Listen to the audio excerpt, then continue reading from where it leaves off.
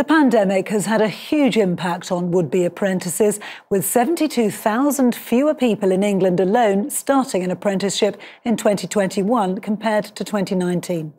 Openreach is looking to help redress that by creating thousands of new jobs, including apprenticeships, and is aiming to make its workforce more diverse and inclusive.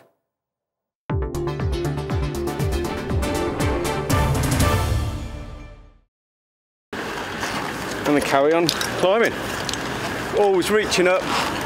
An apprenticeship is often seen as a first step on the career ladder, and at Openreach, apprentices of all ages and from all backgrounds are given the skills and training to open up a world of opportunities.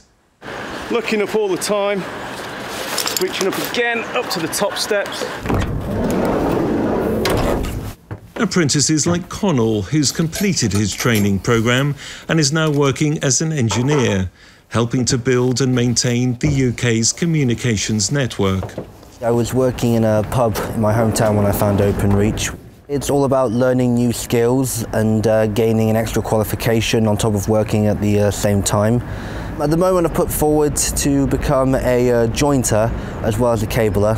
So with that I become multi-rolled, therefore increase my contribution to the company and also helps further my career. New talent is the lifeblood of any successful company, and Openreach is the biggest private sector employer of apprentices in the country. In fact, 100 field apprentices were employed every week during 2021, and Openreach is committed to making its workforce more diverse.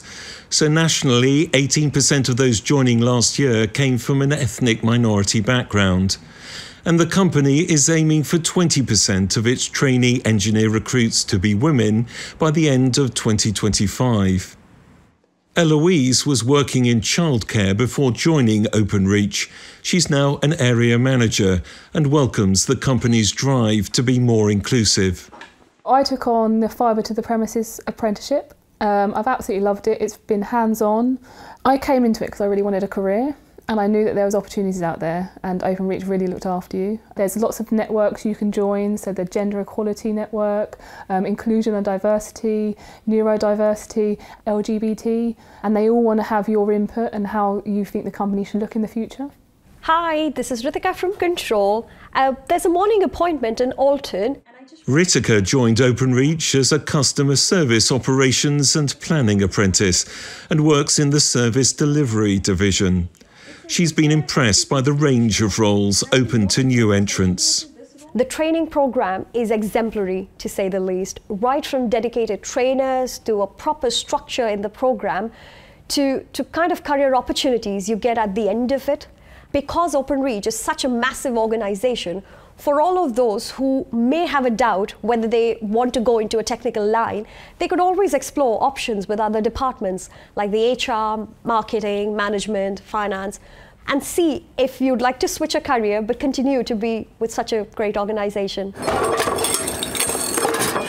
And as Openreach transforms the broadband network serving 25 million homes and businesses across the UK, it's also invested £25 million in building 11 regional training schools. We've invested significantly in our training capability, and it's giving us a differentiator versus our competitors who are often reliant on third parties to deliver their networks and their service. For us, it's crucial that we've got really well-trained, really well-equipped engineers who do a fantastic job, because that will give us a competitive advantage. That will enable us to build the best network in the UK and therefore have our customers continue to stay on our network and for us to continue to be successful.